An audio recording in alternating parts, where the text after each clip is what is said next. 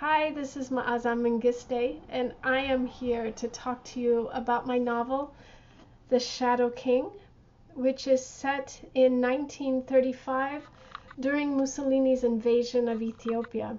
The book is told from the Ethiopian perspective as well as the Italian. And through research, I stumbled upon the fact that Ethiopian women had fought in the front lines with men. So one of my central characters is a young woman, a young girl at the time, Hirut, who's a maid in the home of a nobleman and his wife. And Kidana, the nobleman, is raising an army. His wife is supposed to be uh, gathering women together to cook food, take care of the wounded, bury the dead. But she has her own ideas about what women can do, and she starts training women to fight alongside the men. And Hirut is also one of those women who is training with her.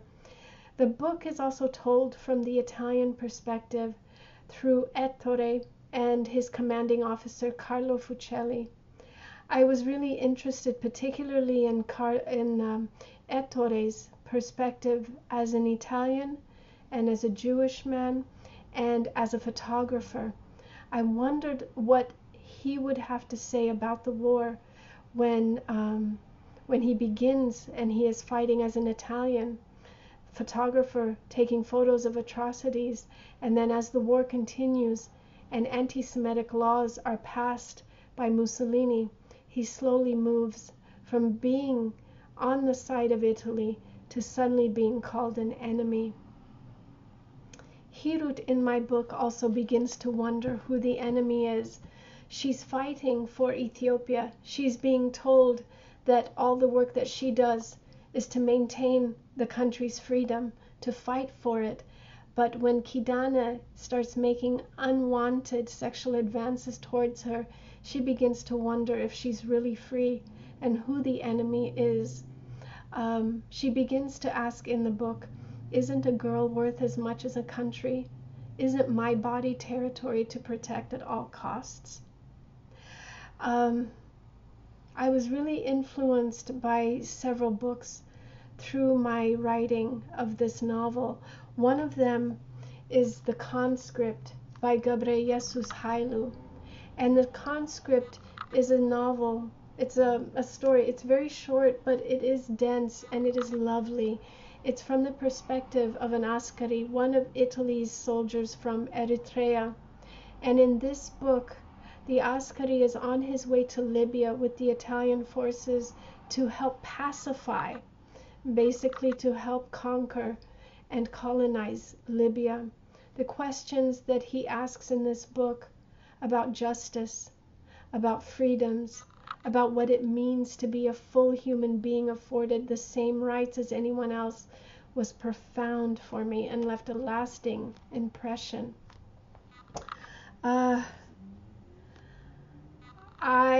This is, if you can see how old my copy is of this book, I think I have had it for at least 20 years. I have read this book so many times.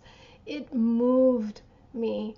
It shattered my world, the understanding of what literature could do, of what words on a page could sound like.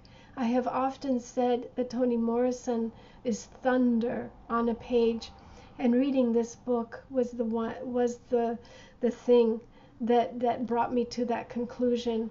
She could create language that allowed you to witness some of the most horrific acts in history, but you could bear it and you could learn from it and you could grow from it because of the way she wrote.